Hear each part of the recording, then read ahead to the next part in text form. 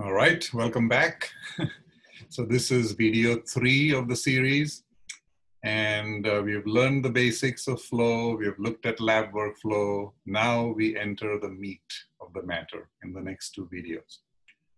The first is we're gonna go over the concepts of how do we come to a diagnosis of a hematolympoid neoplasm, like a leukemia or a lymphoma or a myeloma. What is the general gist or approach that one can use to conclude that there is a tumor in the specimen that came in for flow cytometry? And when we evaluate any population, we know its characteristics, and now we're going to ask 3 relatively simple questions. So in every case, you would ask, what is the lineage of this population? And not necessarily in this order. You would ask, is it mature or immature? So are these cells blasts, or are they mature type of cells? And is this population normal, so expected phenotype, or is it aberrant in some way, indicating this might be a neoplasm? And here you have to be really careful, because these cells, all these immune cells, innate immune and adaptive immune cells, are constantly responding to external stimuli, and they can show changes of reactive proliferation or reactivation changes. And you have to be very familiar with what happens during reactive processes to these phenotypes to determine what is aberrant. And that's when it can get tricky. But otherwise, you're just asking these 3 questions. And if you can have a lineage and prove it is aberrant, and maybe it's immature, then you'll have a diagnosis. If it's mature, you'll have a different diagnosis. So as simple as that. So for very simple guidelines in terms of all these markers that we have to remember, I would say one easy way to remember is this way. Markers of immaturity, if you remember that CD34 and TDT, if a population is positive for CD34 and or TDT, you can be sure that it is an immature cell population. And if it's a tumor, then you're going to have terms like acute or blast in your diagnosis. Now, the converse is not true. So there can be a lot of immature populations, tumor cells, that may not express CD34 or TDT. So it is helpful when expressed, but you cannot conclude that just because it's not there, then it's a mature process. Lineage markers, the T lineage markers tend to be single digits. 3, 4, 5 are T cell specific. 2, 7, 8 are also expressed by NK cells, somewhat easy to remember. B lineage markers tend to be a little heavier numbers, 19, 20, 22, 79A. And then myeloid lineage, if you have CD13, 33, myeloperoxidase, these are sort of run-of-the-mill myeloid markers. A combination of 36 and 64 together, or expression of CD14 or even CD4, can be thought of as monocytic differentiation markers. CD71 is the transferrin receptor expressed by lots of cell types, but particularly bright in red cell lineage, which also expresses glycophorin A, so erythroid type markers. CD41 and CD61 are your GP2B3A, platelet or megakaryocytic markers. And plasma cells can be found in a specimen by their very, very bright expression of CD38, brighter than other cells, or their expression of CD138. So these are very simple guidelines. It's more complicated than that in some cases, but something to remember. So how do we go about proving that something is a neoplastic process? So what you want to see is a proof of clonal proliferation, and the way it is expressed in a flow cytometric study is by the detection of immunophenotypic aberrancy. You'll hear that term thrown around a lot.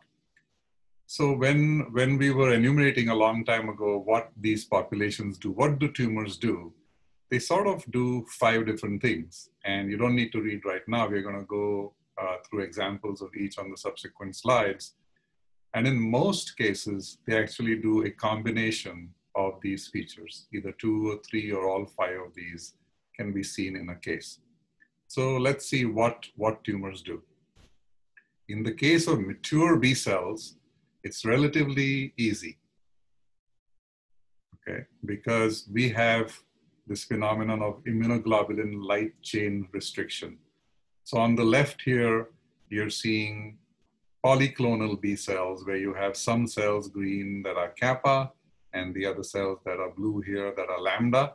So normal or reactive B lymphocytes show a kappa to lambda ratio of between 1 to 2 to 1.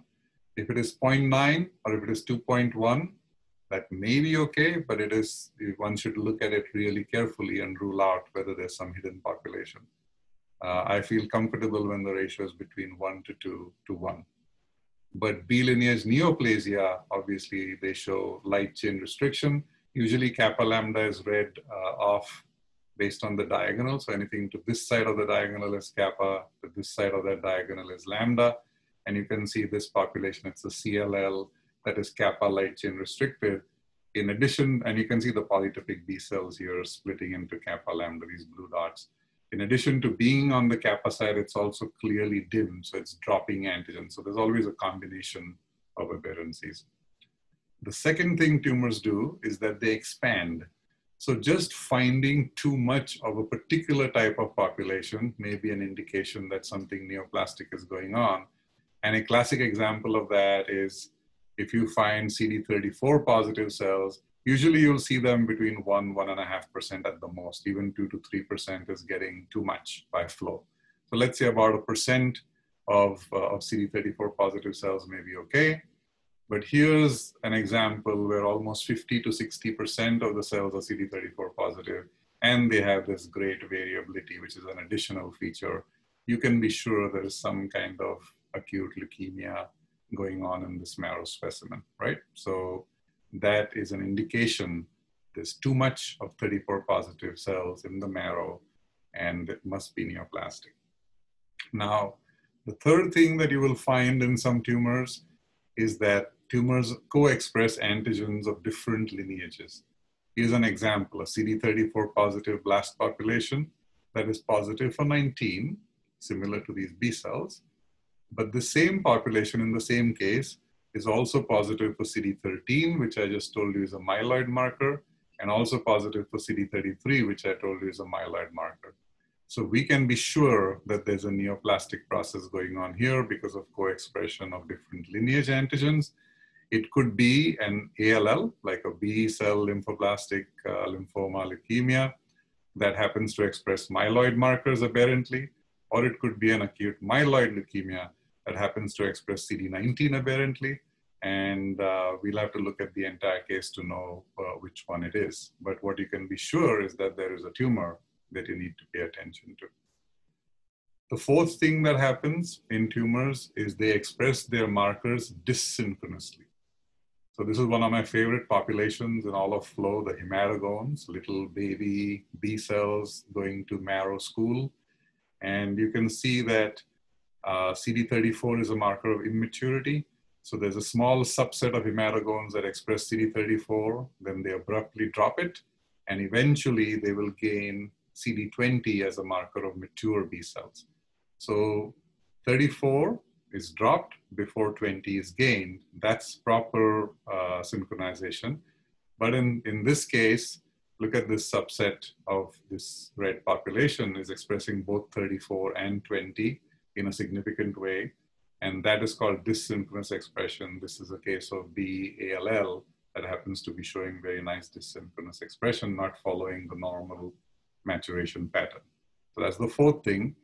And the fifth thing tumors do, which is usually the hardest to know or to differentiate from reactive things that normal populations could do, is that they just show a lack or a higher expression of normally expressed antigens.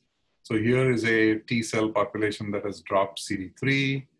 Here is a T cell population that instead of being single CD4 positive has a significant subset that is double negative, probably has dropped CD4 or hasn't gained it. You don't know which one. But tumors do really funny things. on dropping of antigens, or in some cases, they can be too bright for certain antigens, like CD10 and ALL, for example. So that's sort of what they do. And this one needs intimate knowledge of a particular lab staining patterns, what fluorochromes you're using, and that way you can really determine something is brighter than usual or dimmer than usual. So, and again, usually tumors are going to do a combination of these 5 things, okay? So once you have determined that a tumor exists, then you can go down certain algorithms. And unfortunately, what I've seen is that there are a lot of wrong algorithms floating around the internet. And so now I'm going to contribute my own to this, to cyberspace. And this one is a relatively easy one to remember. So once you reach a diagnosis of a mature B-cell tumor, a mature B-cell tumor that has a small cell size. So let's say you see kappa or lambda light chain restriction, it's all B lineage markers, and they're small in size. The next 2 markers you look at are CD5 and CD10. And practically speaking, you have 3 possibilities. Either you're single positive for CD5, or you're single positive for CD10, or you're negative for both. Double positive is a possibility. I've seen 3 cases, and so practically speaking, you hardly see it. And if you do, maybe you shouldn't believe it easily. So now if you're single positive for CD5 as a B-cell tumor, then you have 2 possibilities. Either you're a CLL, SLL, chronic lymphocytic leukemia, small lymphocytic lymphoma, or you are a mantle cell lymphoma. There is a theoretical possibility that you could be a lymphoplasmacytic lymphoma as well. Keep that at the back of your mind. But these are the 2 sort of major possibilities. And so once you're in this stage of the algorithm, you then look at CD23 versus FMC7. If you're CD23 positive and FMC7 negative, you're a CLL, SLL. If you're the other way around, then you're highly suggestive of a mantle cell lymphoma. If you're somewhere in between, definitely rule out mantle cell lymphoma. This side of the algorithm, you could be CD5 and CD10 negative. Then you're either a marginal zone lymphoma, a lymphoplasmacytic lymphoma, or a hairy cell leukemia. And we have specific markers to rule in hairy cell leukemia, right? And then the third possibility is that you're CD10 positive. Then if you're really small cell size, then essentially you have a diagnosis, you're a follicular lymphoma. If you have larger cells, then entertain Burkitt lymphoma, and of course, diffuse large B-cell lymphoma. And diffuse large B-cell lymphoma, as you can see, can do whatever the hell it wants to do, any phenotype. And we use these markers in an algorithm to determine what type of DLBCL it is.